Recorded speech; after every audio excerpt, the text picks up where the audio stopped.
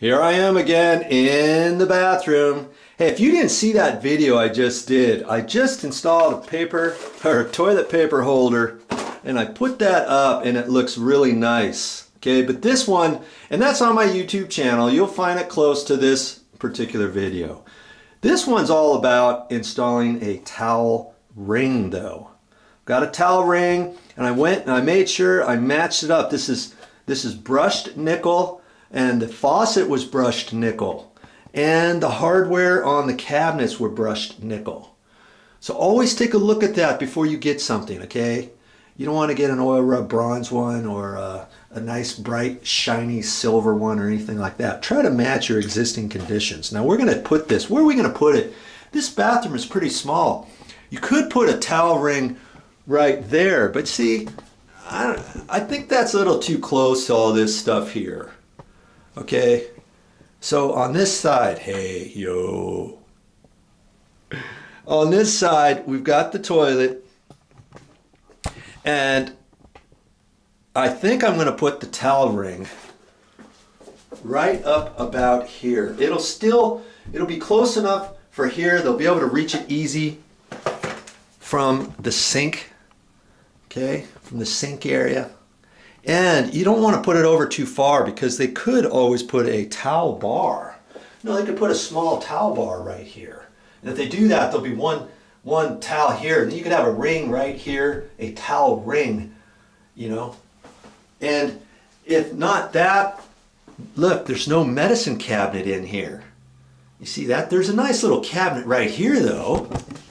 But if you wanted a medicine cabinet, I mean, you could put one right there, a surface mounted one, or you could take a nice medicine cabinet above the toilet. They've got some nice ones nowadays. You could screw that right there, or a different type of cabinet, a nice little pre-finished white cabinet with maybe a door on it. You can put some towels in there and a little shelf at the bottom. All kinds of stuff you can do in this area if you need the extra storage. Enough of that though. Let's get this towel ring installed.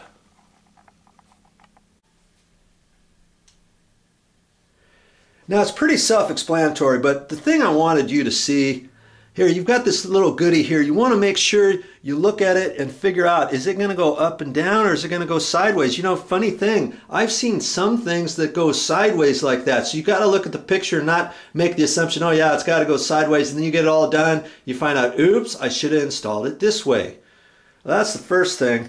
And then make sure you've got all your parts. And on this, the little set screw is on the bottom. You always want to put this set screw on the bottom. You don't want to install it up there like that and have that showing, okay? You always want to hide all of your attachments. So we're going to have it down, upside down like that, and it happened to have an Allen wrench set screw, and this little Allen wrench came with the fixture. Isn't that kind of cool? And when you're all done, don't throw this away. Save this, put this in your toolbox, and save it for next time. What else did it come with? We look on our wall and we've noticed it's wood. This is wood paneling, and this is actually 3/4 of an inch thick. Now sometimes your wood paneling might be glued right over a sheetrock wall, let's say, and your paneling might only be 1/8 of an inch thick or something like that. So then you've got to decide, do I install it with just screws on the paneling, or do I put the plastic anchors in?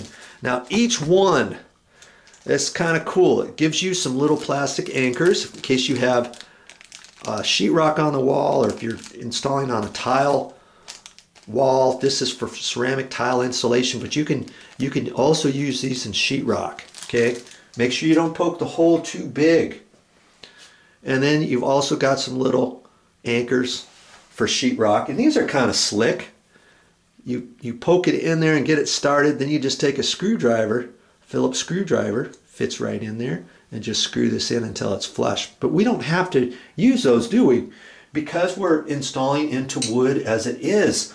So what I want you to start getting into the habit, when you start collecting things, don't just throw these things away. These are ideal for wherever you need to do it. And then the plastic anchors, you can always use plastic anchors, and the little Allen wrench, you know, for your next project, okay? So we know this is just gonna screw straight in, and there's enough See, there's 3 holes there. It comes with 2 screws, so I normally put a top screw and a bottom screw. I'd rather not just put a screw in the middle. In case this gets loose a little bit, it's going to start rocking. Main thing is you get the screws tight, and you want that top one nice and snug, because that's where eventually it's going to start getting loose. It's not going to get loose at the bottom as much as it's going to get loose at the top with people hanging on there and all that. Okay, you just want to be careful though. All right, so we're going to take this up to the wall. We're going to position it, and let's just do that really quickly right now. I'm going to kind of hold this up where I think it should be. And you know, if this is not your place, and if the owner's here, you can kind of ask them. Well, I kind of already went over that, and I'm going to make the overall decision as to where to put that. Now, I could put it down a little bit lower. The key is you don't want it so low that it's going to hit something. Okay, I'm just going to put it about right there. Okay, I'm going to hold my finger right there. I can just put a pencil mark on there if I want. Okay, now I can hold this up there. I can keep that and eyeball it, and let's see, how am I going to do this? If I had a scratch all, and I wish I had a scratch all here, but I don't. I'm going to use the pencil mark as the hole where I need it, and I'm going to take a nail. I'm going to hold that right on the pencil mark and tap it, and that's right where that's going to go. Okay, now I don't even have to do the bottom one. I can just go ahead and screw this puppy in. Okay, this time I'm going to hold it up there. I did it a little bit different on the cabinet, the side of the cabinet for the toilet paper holder. This one here, I'm standing up, I'm in a better position. I'm just going to screw this in there. You know, if they ever want to move this, they'll have to move it and caulk the 2 holes. But like I was saying before, small little projects like this are really easy to do. The thing is if you don't do it, who is? Now I'm going to slide this up and down, and I'm going to position it right in the middle. In case I ever want to move it up or down, I can. I always like to get it so that you can still make adjustments. If I put that all the way down and screw this one all the way down, then I don't have any adjustment for up and down, especially if I'm doing a towel bar or something like that. I need this side up just a hair, that one down just a hair, whatever. Okay, so now I can eyeball that, and it looks pretty straight up and down. I could measure off of that with the tape measure. If you really, truly wanted to, you could do it that way and line it up that way, and everything looks nice and straight. I can do the same thing. I didn't have a hammer or anything. I'm going to put it right in the middle, and that's just my set. I could do that with a nail set. I could have done that with a pencil. I just dabbed it right there.